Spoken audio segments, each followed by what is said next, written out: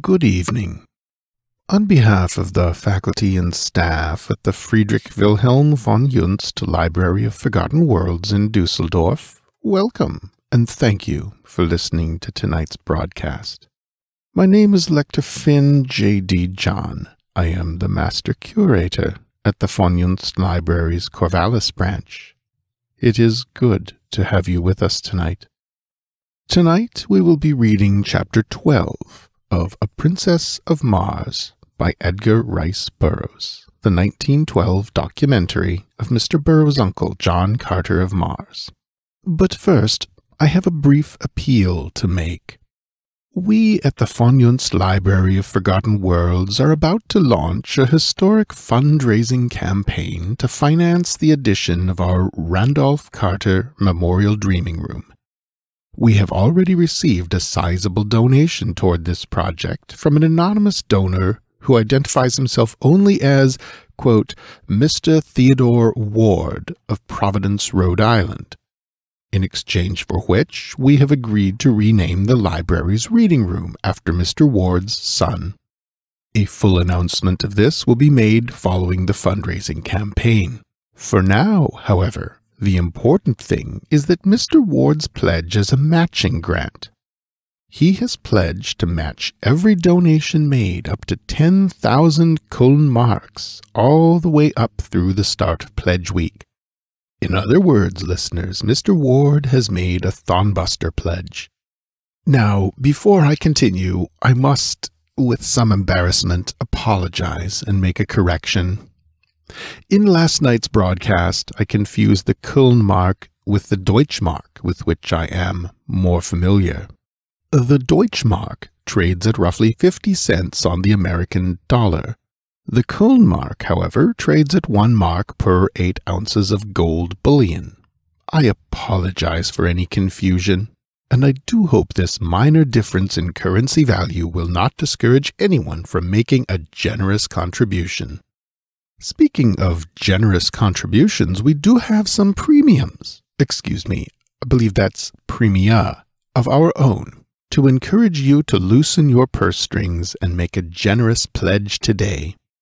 For a pledge of just 3,000 Kuln marks, that's a mere 24,000 ounces of gold, we will send you by registered mail one of the salvaged bricks from the demolished library building, the building within the stream of time which was demolished by the gray mass of angry chaos loosed by the small boy Houston many years ago.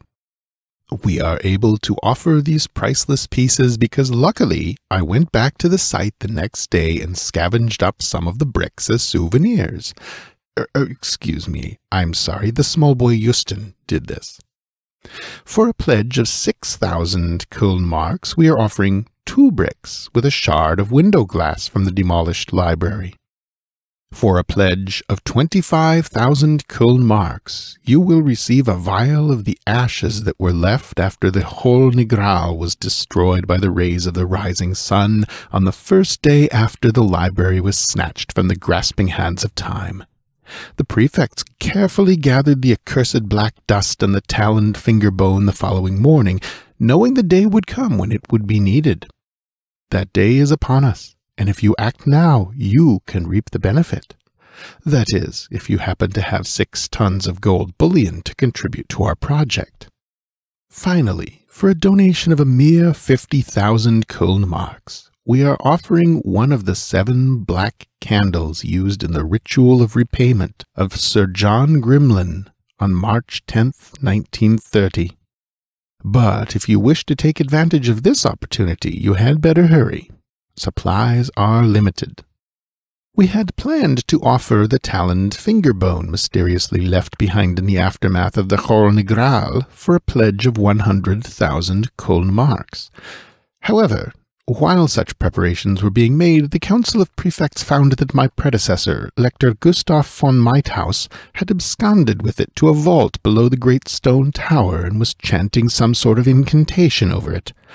After firmly but lovingly reprimanding the good lector, the Council of Prefects determined that the finger bone was too metaphysically potent to allow it to leave the library grounds.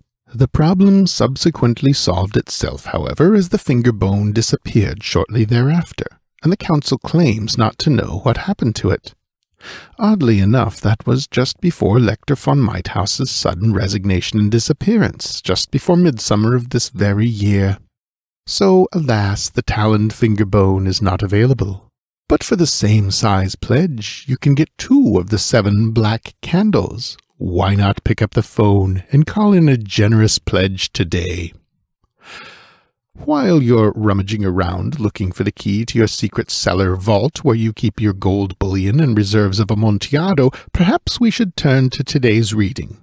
Today we will read Chapter 12 of A Princess of Mars by Edgar Rice Burroughs. Let us begin. Chapter 12. A Prisoner with Power. As I entered and saluted, Lorquas Ptomal signaled me to advance, and fixing his great hideous eyes upon me, addressed me thus. You have been with us a few days, yet during that time you have, by your prowess, won a high position among us. Be that as it may, you are not one of us. You owe us no allegiance. Your position is a peculiar one, he continued. You are a prisoner, and yet you give commands which must be obeyed. You are an alien, and yet you are a Tharkian chieftain. You are a midget, and yet you can kill a mighty warrior with one blow of your fist. And now you are reported to have been plotting to escape with another prisoner of another race, a prisoner who from her own admission half believes you are returned from the Valley of Dor. Either one of these accusations, if proved, would be sufficient grounds for your execution, but we are a just people, and you shall have a trial on our return to Thark if Tal Hodges so commands. But, he continued in his fierce guttural tones, if you run off with the red girl, it is I who shall have to account to Tal Hodges. It is I who shall have to face Tars Tarkas, and either demonstrate my right to command, or the metal from my dead carcass will go to a better man, for such is the custom of the Tharks. I have no quarrel with Tars Tarkas. Together we rule supreme the greatest of the lesser communities among the green men. We do not wish to fight among ourselves, and so if you were dead, John Carter, I should be glad. Under 2 conditions only, however, may you be killed by us without orders from Tal Hodges. In personal combat and self-defense, should you attack one of us, or were you apprehended in an attempt to escape. As a matter of justice, I must warn you that we only await one of these 2 excuses for ridding ourselves of so great a responsibility. The safe delivery of the Red Girl to Tal Hodges is of the greatest importance. Not in 1,000 years have the Tharks made such a capture. She is the granddaughter of the greatest of the Red Jedoks, who is also our bitterest enemy. I have spoken. The Red Girl told us that we were without the softer sentiments of humanity, but we are a just and truthful race. You may go. Turning, I left the audience chamber. So this was the beginning of Sarkocha's persecution. I knew that none other could be responsible for this report which had reached the ears of Lorquas Ptomal so quickly, and now I recalled those portions of our conversation which had touched upon escape and upon my origin. Sarkocha was at the time Tars Tarkas' oldest and most trusted female. As such, she was a mighty power behind the throne, for no warrior had the confidence of Lorquas Ptomal to such an extent as did his ablest lieutenant, Tars Tarkas. However, instead of putting thoughts of possible escape from my mind, my audience with Lorquas Ptomal only served to center my every faculty on this subject. Now, more than before, the absolute necessity for escape, insofar as Dejah Thoris was concerned, was impressed upon me, for I was convinced that some horrible fate awaited her at the headquarters of Tal Hodges. As described by Sola, this monster was the exaggerated personification of all the ages of cruelty, ferocity, and brutality from which he had descended. Cold, cunning, calculating, he was also, in marked contrast to most of his fellows, a slave to that brute passion which the waning demands for procreation upon their dying planet has almost stilled in the Martian breast. The thought that the divine Dejah Thoris might fall into the clutches of such an abysmal atavism started the cold sweat upon me. Far better that we save friendly bullets for ourselves at the last moment, as did those brave frontier women of my lost land, who took their own lives rather than fall into the hands of the Indian braves. As I wandered about the plaza lost in my gloomy forebodings, Tars Tarkas approached me on his way from the audience chamber. His demeanor toward me was unchanged, and he greeted me as though we had not just parted a few moments before. "Where are your quarters, John Carter?" he asked. "I have selected none," I replied. "It seemed best that I quartered myself either by myself or among the other warriors, and I was awaiting an opportunity to ask your advice. As you know," and I smiled, "I am not yet familiar with all the customs of the Tharks." "Come with me," he directed, and together we moved off across the plaza to a building which I was glad to see adjoined that occupied by Sola and her charges. "My quarters are on the first floor of this building," he said, "and the second floor is fully occupied also by warriors, but the third floor and the floors above are vacant. You may take your choice of these. I understand," he continued, "that you have given up your woman to the Red Prisoner. Well, as you have said, your ways are not our ways, but you can fight well enough to do about as you please, and so if you wish to give your woman to a captive, it is your own affair. But as a chieftain, you should have those to serve you, and in accordance from our customs, you may select any or all of the females from the retinues of the chieftains whose metal you now wear." I thanked him, but assured him that I could get along very nicely without assistance, except in the matter of preparing food, and so he promised to send women to me for this purpose, and also for the care of my arms and the manufacture of my ammunition, which he said would also be necessary. I suggested that they might also bring some of the sleeping silks and furs which belonged to me as spoils of combat, for the nights were cold and I had none of my own. He promised to do so and departed. Left alone, I ascended the winding corridor to the upper floors in search of suitable quarters. The beauties of the other buildings were repeated in this, and as usual I was soon lost in a tour of investigation and discovery.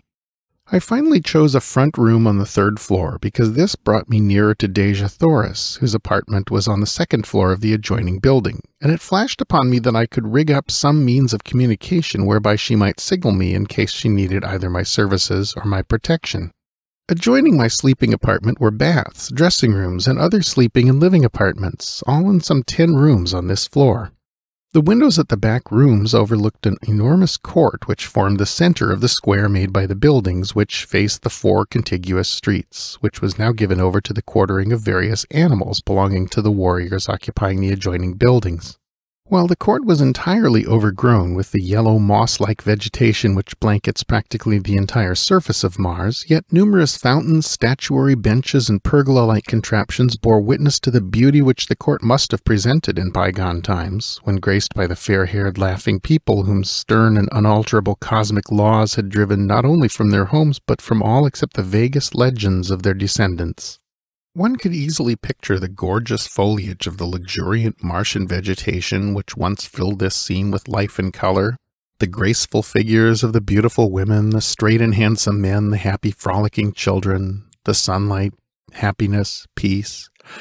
It was difficult to realize that they had gone, down through the ages of darkness, cruelty, and ignorance, until their hereditary instincts of culture and humanitarianism had risen ascendant once more in the final composite race which is now dominant upon Mars. My thoughts were cut short by the advent of several young females bringing loads of weapons, silks, furs, jewels, cooking utensils, and casks of food and drink, including considerable loot from the aircraft. All this, it seemed, had been the property of the 2 chieftains I had slain, and now, by the customs of the Tharks, it had become mine. At my direction they placed the stuff in one of the back rooms, and then departed only to return with a second load, which they advised me constituted the balance of my goods. On the second trip they were accompanied by 10 or 15 other women and youths, who it seemed formed the retinues of the 2 chieftains. They were not their families, nor their wives, nor their servants. The relationship was peculiar, and so unlike anything known to us that it is most difficult to describe. All property among the Green Martians is owned in common by the community except the personal weapons, ornaments, and sleeping silks and furs of the individuals. These alone can one claim undisputed right to, nor can he accumulate more of these than are required for his actual needs. The surplus he holds merely as a custodian, and it is passed on to the younger members of the community as necessity demands. The women and children of a man's retinue may be likened to a military unit, for which he is responsible in various ways, as in matters of instruction, discipline, sustenance, and the exigencies of their continual roamings and their unending strife with the other communities and with the Red Martians. His women are in no sense wives. The Green Martians use no word corresponding in meaning with this earthly word. Their mating is a matter of community interest solely, and is directed without reference to natural selection. The council of chieftains of each community control the matter as surely as the owner of a Kentucky racing stud directs the scientific breeding of his stock for the improvement of the whole. In theory it may sound well, as is often the case with theories, but the results of ages of this unnatural practice, coupled with the community interest in the offspring being held paramount to that of the mother, is shown in the cold, cruel creatures and their gloomy, loveless, mirthless existence. It is true that the Green Martians are absolutely virtuous, both men and women, with the exception of such degenerates as Tal Hodges. But better far a finer balance of human characteristics, even at the expense of a slight and occasional loss of chastity. Finding that I must assume responsibility for these creatures, whether I would or not, I made the best of it and directed them to find quarters on the upper floors, leaving the third floor to me. One of the girls I charged with the duties of my simple cuisine, and directed the others to take up the various activities which had formerly constituted their vocations. Thereafter I saw little of them, nor did I care to. That's all we have time for tonight, listeners. This broadcast is a production of the Friedrich von Junzt Library of Forgotten Worlds, with branches in Dusseldorf, Stregoicavar, and Corvallis. To learn more about our extratemporal institution of forgotten learning, please turn to our hub page at von-junzt.org, or if you prefer to visit in person, simply come to Dusseldorf on a clear, moonless night. Rent or purchase a small skiff and silently paddle north on the Rhine until you see the great stone tower rising from its eastern banks. Use the ancient stone stairs that rise up from the deepest and most Stygian depths of the Rhine, unless you feel them vibrating as if under the tramping of 1,000 marching feet, in which case we do recommend that you reschedule your visit. Thank you once again, listeners. Good night, and as always, I wish you lucrative